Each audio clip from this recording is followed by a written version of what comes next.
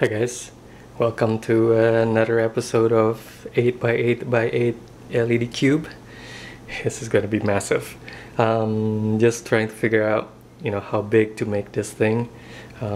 Since there are so many LEDs, I'm trying to make it as big as possible without making it look too sparse. And I think I can make this pretty big. So that's 8x8 over here. There's gonna be basically 64 LED per layer, and currently the way I see it, it's about 11 inches. Let's show you here. Right there, it's about 11 inches, and it's going to be, of course, 11-inch tall. So I put a Hershey's Kiss there for size since I do not have a banana. It's pretty hard to see how big this is in a video probably, but it's going to be pretty massive. So let's see how high this will be. I need to go hold it this way. It's going to be 28 centimeters, so it's going to be, I can't even do this with one hand holding the camera, so it's going to be pretty tall.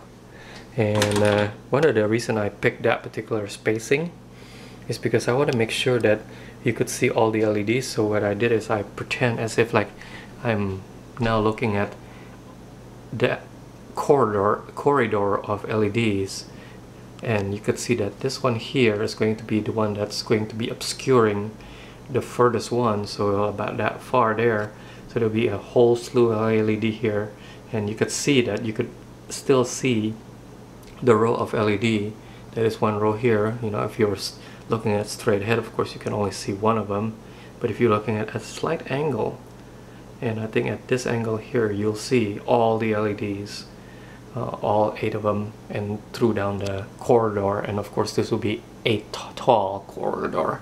I think that would be pretty cool. So here it is from the top.